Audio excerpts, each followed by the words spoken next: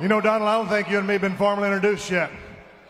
My name's Stone Cold Steve Austin, and you're standing in my ring. If you're standing in my ring, what I say goes. Do you understand that? You don't have to answer that because I hope you understand that. That's a good-looking tie you got there.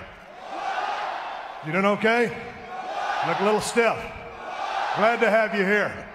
You know, lately, Donald, I've been seeing you on a little TV show, and the only thing you got to say is telling people you're fired. Let me tell you something. You're not going to tell Stone Cold Steve Austin he's fired because he don't work for you. He's never going to work for you. Do you understand what I'm saying?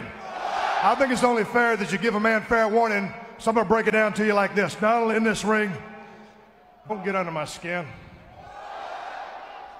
Don't rub me the wrong way. Don't ruffle my feathers. Basically, long story short, I'm telling you not to piss me off. Because if you do piss me off, I'll whip your ass. Now look at me when I'm talking to you. Because I've done my research on you.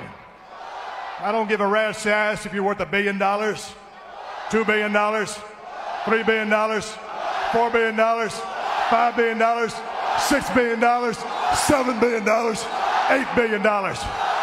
You piss me off, I'll open up an $8 billion can of whoop ass and serve it to you, and that's all I got to say about that.